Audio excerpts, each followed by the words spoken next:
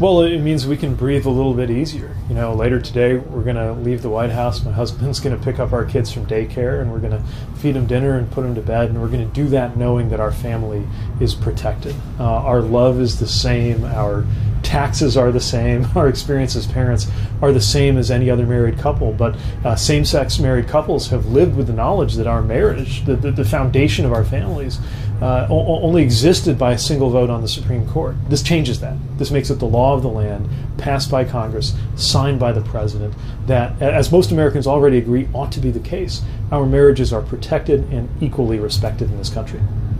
And what are your just reaction to the big event today? All folks turning out. I know thousands were there.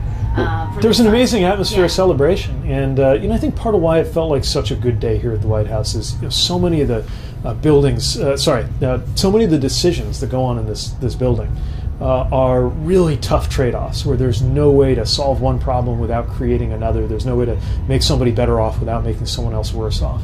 But this Marriage Equality Act really does make everyone better off and makes no one worse off. It hurts nobody for there to be respect for same-sex marriages and interracial marriages. And I think that's reflected in the atmosphere of celebration that you saw with all of the people gathered on the South Lawn today.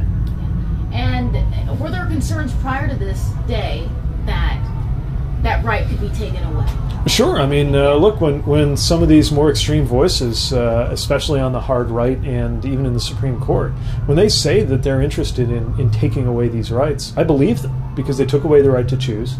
Justice Thomas signaled being interested in perhaps withdrawing the right to marriage, the rights to privacy, even the right to birth control, which sounds extreme, but then again, a lot of Americans would think that it was extreme to take away a woman's right to choose, and that's already happened. So, so many rights and freedoms in this country are on precarious ground with the Supreme Court acting the way it has been. That's why it's so important for Congress and the President to act as they did today. And I think you'll see more steps to try to protect those rights and freedoms that are at risk of being withdrawn by the court. And what is your hope moving forward now that this is law? What is your hope, big picture? Well, my hope is that we can, frankly, get on with our lives for those whose marriages have been up for debate and worry about some of the other day-to-day things that parents and families worry about, like just getting your kids through school and paying the bills and without having to have this hanging over you. So that's good news. There's more work to do.